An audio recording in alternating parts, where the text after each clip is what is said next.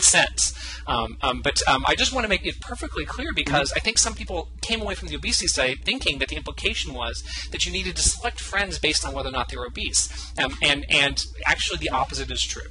Yeah. So yeah, other things equal, it's better to have more friends, in general. You're healthier, you're happier, so forth. But suppose, and I'm just wondering, is there evidence about other kinds of cases? So for instance, my fiance and I, we moved to Iowa a little over a year ago because she's in grad school here. Now, when we made the move, we weren't moving to change social networks, but we have acquired a new social network by being here, and we've acquired a new set of friends. So is the work that you've done, does it make any predictions about what happens when people acquire new friends? Not on the basis of, we didn't pick them based on any attributes that they had exactly. They were just people who were in the same program here, so there's going to be some degree of homophily in self-selection. But so suppose that our choice to move has nothing to do with any thoughts about health, but our friends here have different eating habits from our friends in Washington, D.C. Is there a prediction that our eating habits will change in virtue of acquiring new friends, or is it all just in the direction of, if I already have friends and they have and there's a change in their behavior, then that affects me? So I have to tell you that we don't know scientifically, because it's just so hard to sort out homophily from influence at the point of making friends, right? So, but I do have this intuition that because friends are so powerful, that if you do change one set of friends for another in this kind of circumstance, but you keep the overall health of your social network the same.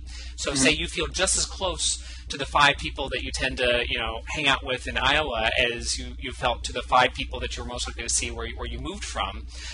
If those things remain equal, then if there's a difference in the habits between those two sets of people, then I think that you'll tend to move in the direction of the habits that the new set of people have. Great. So I think that's important to get clear then that you're absolutely not giving people advice about which friends to have. Right. that it's not making predictions about that. Let's talk about a couple other kinds of cases that are very interesting, and I think will interest our viewers. The effect that an individual's voting behavior has on other people's voting behavior. I found that fascinating. Can you tell us about that? Yeah, sure. So this comes from the very first work that I did on social networks, and like all good scientific ideas, it started with a commercial from the 1970s. So I'm not sure if everybody remembers this. We can actually post a link to this commercial, but it's of a woman who becomes so enthralled with her shampoo that she tells 2 friends, and the screen splits into 2, and then they tell 2 friends, and the screen splits into 2, and then so on and so on and so on. And pretty soon, lots of beautiful women are using this shampoo.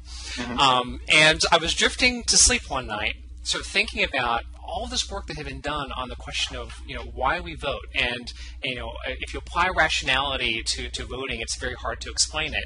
And it occurred to me that this literature didn't take into account the fact that a decision like this is not made independently. We often even use the language of setting an example, of doing your duty, but these ideas that we have whenever we're explaining why we've engaged in this action are really evoking is this fact that we feel that our actions are influential with other people. So what I was able to do is I was able to take some great data from Bob Huckfeldt and John Sprague, where they had done these snowball surveys where they went out and they talked to people about their political behavior, found out whether or not they voted, asked them to name some friends, and then they went and surveyed their friends as well. And I was able to simulate from that data what happens when one person votes. And what we saw was that it actually creates these cascades where when one person votes, it can cause literally dozens of other people to vote as a consequence of these very small percentage chances of imitation, because even though you might only have, say, a 1% chance of influencing one of your friends to do something different, each of them is also going to have an impact on their friends, and so on and so on and so on. And it's this exponential power of social networks that means that these friends of friends and these friends of friends of friends, there's so many of them that you have a small probability, but the expected number of those people that's going to change their behavior becomes rather large. And now the great thing about that study was that it was then followed up by an experiment by David Nickerson at Notre Dame. This is my favorite paper in political science. We should post a link to this paper too, if we can. Sure. What he did is he went out and did one of these GeoTV studies, get out the vote studies, where he knocked on people's doors to encourage them to vote in an election in a couple of cities. I forget, they're in the Midwest, this is not rocket science again. Lots of people have done these get out the vote studies, but what he did was really interesting. He had a treatment where he had people ask the person who answered the door to vote, and a control where he told them to recycle. He asked them to recycle. And so he did this in 2-person households. And every time he knocked on the door, he made a note of who answered the door so that then he could go check voting records later on. And what he found was, like normal, you got a small bump in the number of people who were willing to vote if you knocked on the door. It was like I think it was about a 10% increase in the chance of voting by the person who answered the door. But the person who didn't answer the door also had a significantly higher chance of voting. And in fact, 60% of the effect of the one person knocking on the door, talking to this random stranger for just a few moments, was passed on through the network to the second person in the household. And so this is the first experimental evidence we have of a person-to-person-to-person effect of political behavior flowing through networks.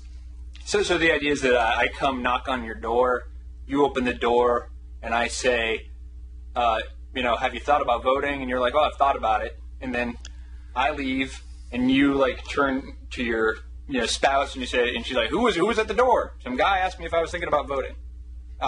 Is it that's the idea? That's how it works. That's exactly right. There's not really any other way to explain why the second person would have gone to vote, because it's an experimental treatment, right? So this person wasn't contacted at all by the researcher, and the researcher, David Nickerson, he was actually very careful to make sure that he wasn't just comparing, knocking on the door to not knocking on the door, because there's lots of things that can get in the way there in doing that comparison, because it might be different kinds of people, right? So he knocked on the door and just gave them two slightly different messages and measured the impact of that, not just on the person who was directly treated, but on that person's, co-resident. So I mean, that seems so strong that to me that almost seems like it has to be wrong because the effect is so strong. Because in some sense that would imply that there are $100 bills laying all over the sidewalk and nobody's picking them up. So why can't the Mars Corporation or whatever send a guy out to just knock on doors? Have you considered having a Snickers?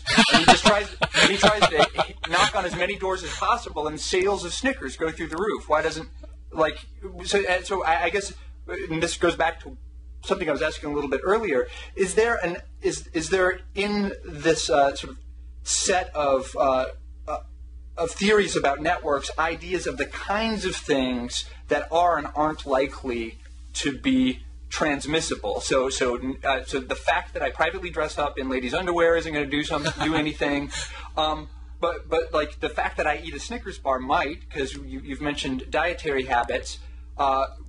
Suppose I'm interested in spreading my religion, and so there is some of this. The Mormons come around, the Jehovah's Witnesses come around. How effective is that in transmitting these ideas? And so I'm just kind of interested in whether there is a theory that generates predictions about things that won't be affected by, that won't be transmitted through networks. Right, so I'm now feeling a little hungry thanks to you, and I'm hoping very much that Snickers do spread in networks. So there's a lot of stuff there. Okay, first of all, we do find that things spread differently in networks. So just for example, when we look at health behaviors, we get this interesting result that I talked about earlier, that your friend who lives hundreds of miles away has just as much of an impact on you as your friend who lives next door. But when we look at emotions, we actually find that that's not true. That's only your close social contacts who live nearby, your nearby sibling, your nearby friend, that have an influence on you. And so what that suggests is that emotions are being transmitted via a different mechanism.